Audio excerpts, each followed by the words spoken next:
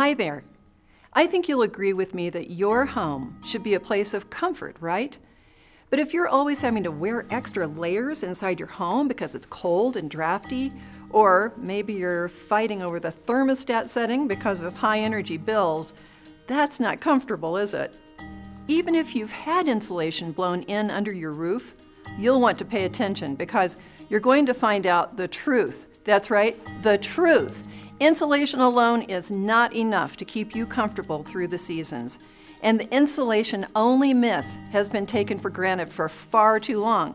Until now, we're going to shatter this myth by showing you there's a bigger, more important difference you can make to increase your comfort and help decrease your home energy bills. It gets down to this: air leaks. Come along and we'll get to the bottom of it all.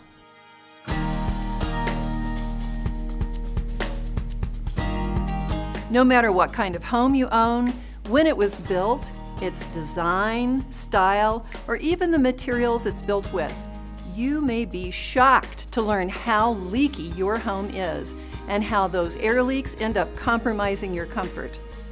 To help us on our myth-busting journey, we've invited two bona fide experts, Mark Schoeneider and Adam White. Mark, Adam, tell us about yourselves. I have an engineering degree from Michigan State. And I have an engineering degree from the University of Wyoming, and I manage a team of energy efficiency engineers for Xcel Energy. As engineers, they know the science behind home heating and cooling issues. So tell us about this insulation myth. Let's use this sweater to illustrate. We all think of a sweater as warm, right? But add a little breeze, and it's not so comfy. The wind passes right through, and it feels cold.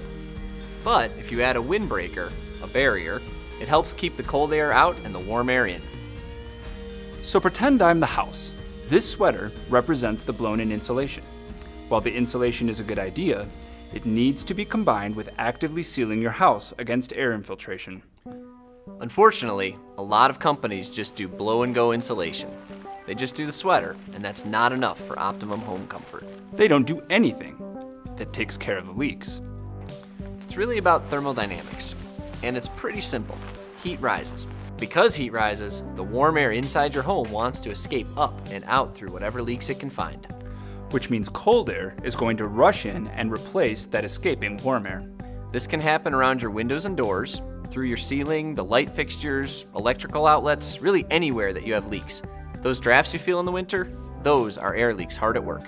Right.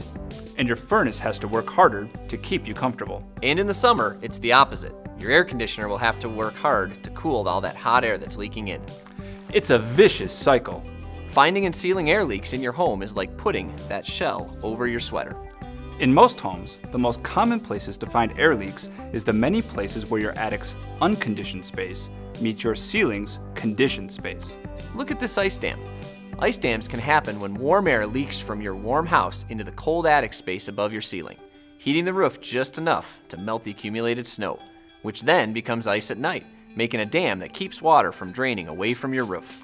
It's a slow process, but can be damaging, and it's all because of air leaks. And all the little leaky places around your house can add up to the big equivalent of leaving a window wide open all year long.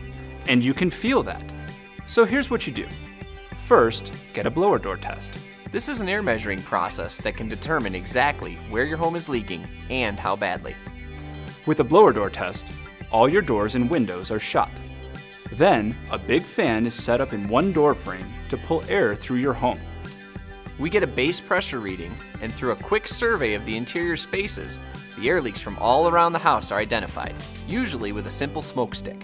Once you find the leaks, you can seal them, using pretty standard tools and techniques. Once the air sealing work is completed, the blower door test is run again, and we can quantify the improvements.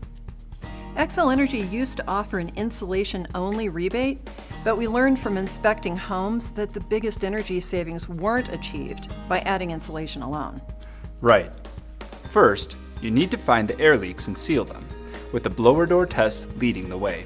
Create a good barrier between your conditioned air and the outdoor air, then add insulation, in that order, for real comfort as well as potential energy savings. We've seen customers reduce air leakage from 12 to over 50% with air sealing improvements. and that can add up to real energy savings every month. So, know the telltale signs, like gaps or open areas in your attic, Or remodeled parts of your home, because the construction may not have included ample air sealing and insulation. and any drafty areas you notice around your home. Those are just some of the signals. So get a blower door test and you'll see what's really going on. Thanks to both of you for completely busting the insulation-only myth. We've all learned a lot, so now it's time to get started. Find a participating contractor here at xcelenergy.com/co trades.